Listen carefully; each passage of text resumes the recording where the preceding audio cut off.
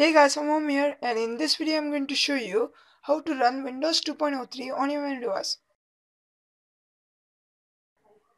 For running Windows 2.03 on your main device, you need Limbo x86 emulator, which you can get from their website. I've given the link to Limbo x86 emulator in the description, so you can download it from there. Create a new virtual machine. You can name it whatever you want. I will name it as 55. You can name it whatever you want, okay? Then select the CPU model as QVMA32, RAM to 8 megabytes,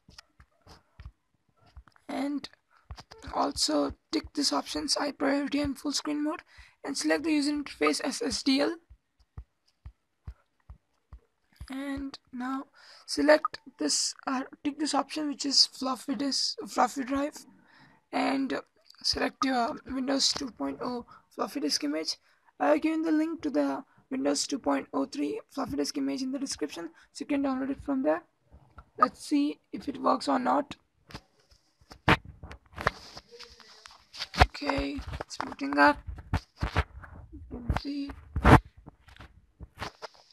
can see here, it works fine.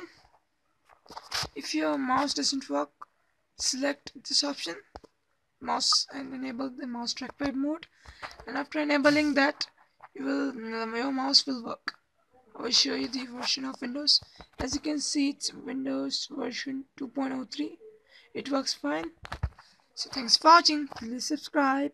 If you have any questions, you can comment down below. And if you like the video, hit that like button. And also visit my blogs. And I will see you in the next one.